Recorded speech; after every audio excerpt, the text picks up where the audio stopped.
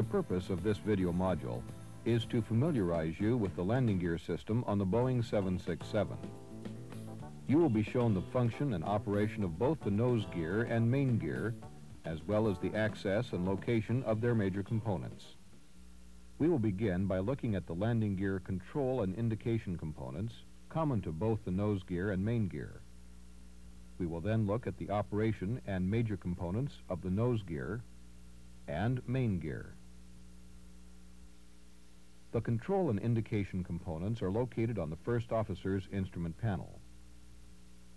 These include the landing gear lever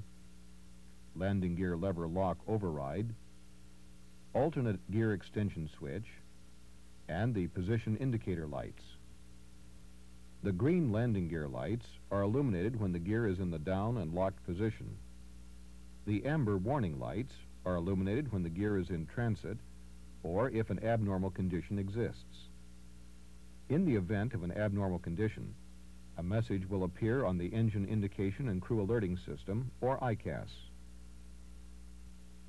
The nose and main landing gear systems are operated by pressure from the center hydraulic system. We will now look at the major components and operation of the nose gear system. This system includes two wheels on a single axle truck,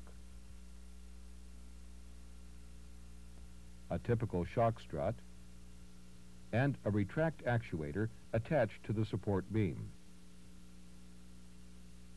The nose gear structure is held in position while extended or retracted by an over-center type lock link.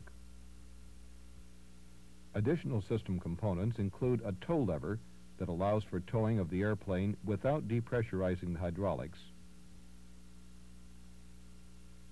two steering actuators, and a tow fitting.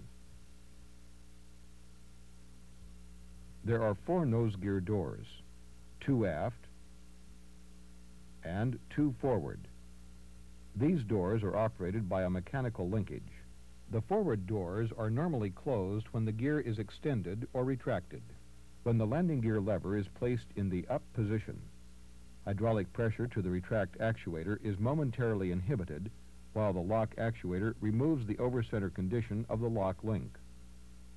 The nose gear doors are mechanically opened as the gear begins to retract and closed by mechanical linkages when the gear is fully retracted.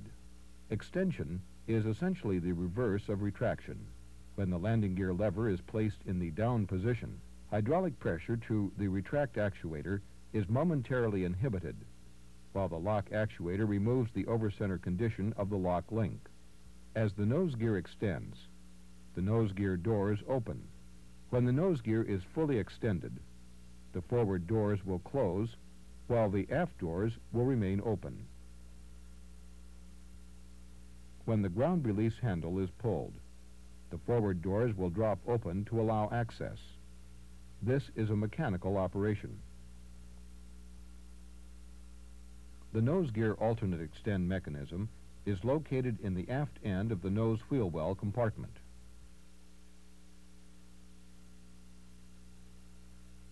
When the roller contacts the lock link,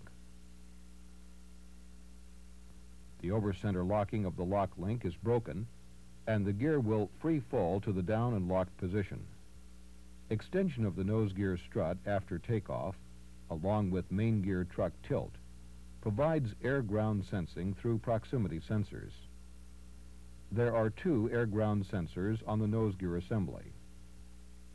We will now look at the operation and major components of the main landing gear system. The main gear system includes 4 wheels and brakes on a dual-axle truck, a retract actuator mounted in the wing outboard of the trunnion,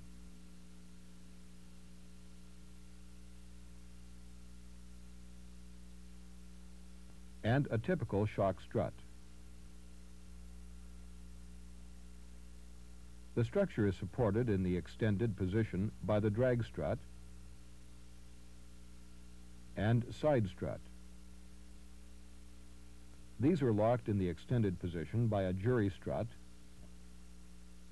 and a lock link, which are locked over center by hydraulic actuators,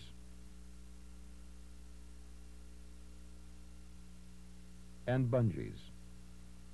The main gear door, along with the uplock hook, maintains the gear in an up and locked position. Other doors associated with the main landing gear include the pop-up door, which is on top of the wing and cannot be seen here, the trunnion door, shock strut door, and drag strut door. These doors are mechanically operated by gear movement. After takeoff, the landing gear trucks are hydraulically tilted forward 17 degrees to allow the gear structure to fit into the wheel well.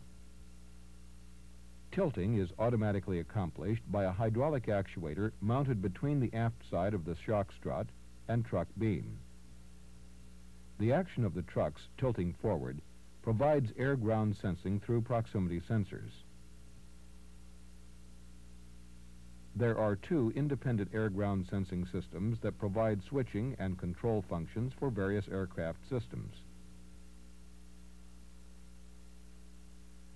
An electronic signal energizes a solenoid in the landing gear lever module. This allows the gear lever to be placed in the up position. Without tilt indication from both trucks, the gear cannot be retracted except by manually overriding the system. When the gear lever is placed in the up position, hydraulic pressure is ported to unlatch and open the main door. Pressure to the gear retract actuator is inhibited by a door sequence valve located in the left wheel well until the door is open. Initially, the downlock actuators begin overriding the bungees. The jury strut and lock link then unlock and fold with the drag strut and side strut.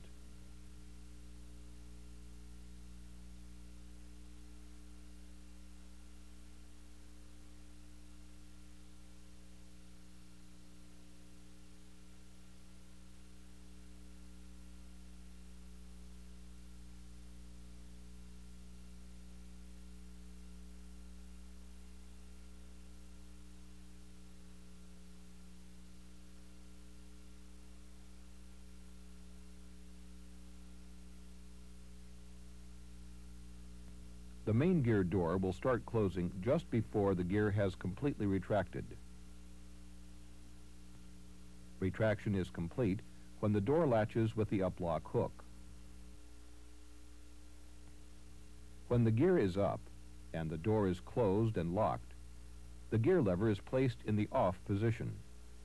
This depressurizes the entire landing gear hydraulic system. When the landing gear lever is placed in the down position, hydraulic pressure is ported to unlatch and open the main door, as well as pressurize the downlock actuators.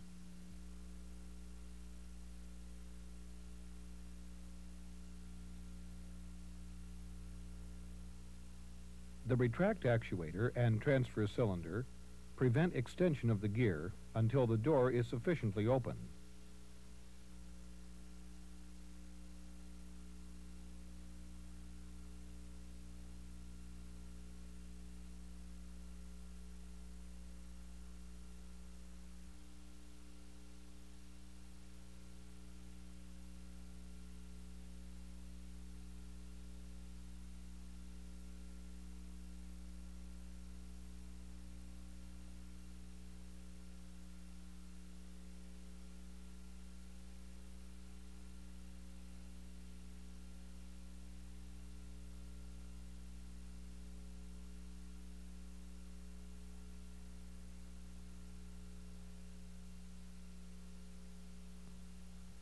As the gear approaches the down position, the gear-operated sequence valve cycles. This ports hydraulic pressure to close the door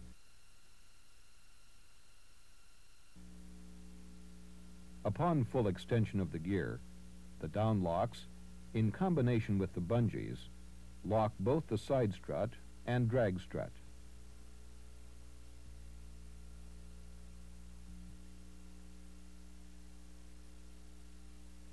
Normal time for retraction and extension of the landing gear is approximately 12 seconds.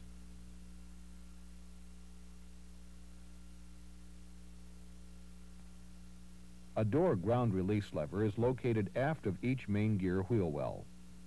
These levers manually release the main gear door uplock hooks.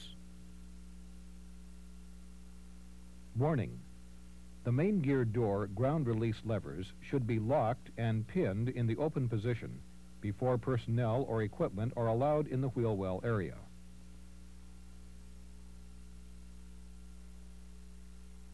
In addition, door locks should be installed in the main gear doors.